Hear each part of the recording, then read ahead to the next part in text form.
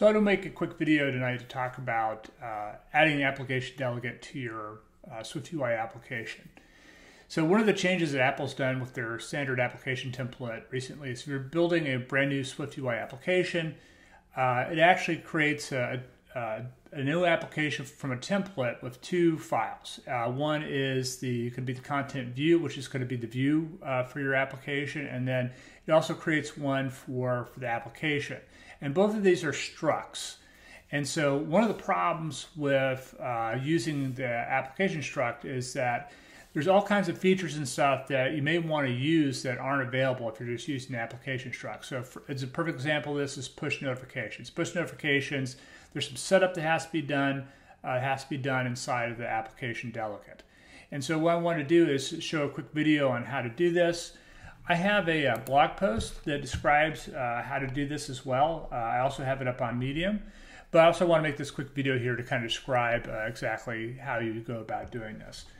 So if we come right here, I went ahead and created a brand new application called Sample App. And as you can see here, it's created this content view. And there's also this sample app, which is also a struct. So what I'm going to do now is I'm going to create a new file. And it's very easy to do that. I'm just going to come here, select the folder the application's in, say New File. I'm going to use a Cocoa Touch class. Click Next.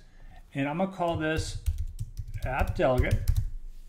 And then you can see right here, this is a subclass, the NS object.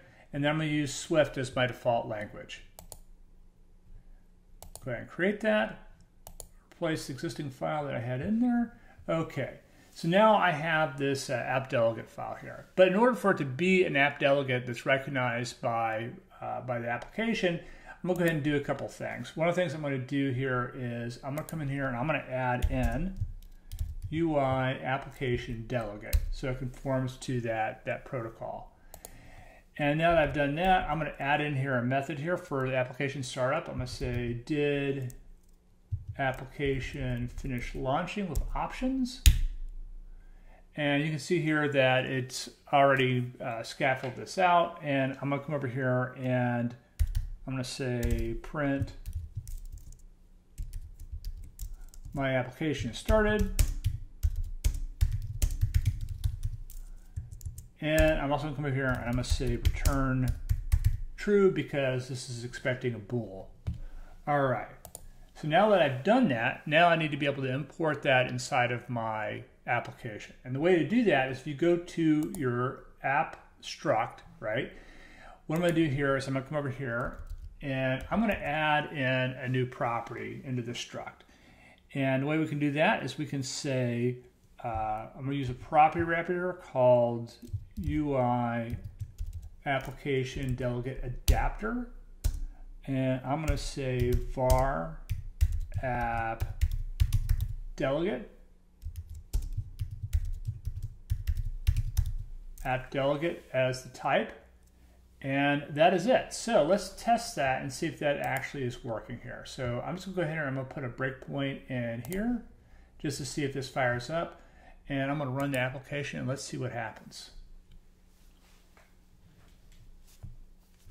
So I've started the simulator here, and it looks like it stopped on the breakpoint, or no, it's still starting up. And I'm going to come over here to the view, debug, activate console, and there it says my app is started. And continue running, and there's my application. So that is basically all you have to do to add an app delegate into your application if it's a SwiftUI application. If you like this video, like to see more content like this, please give this video a thumbs up, subscribe to my channel, and I can do more videos like this. That is it. Have a nice evening. Thank you.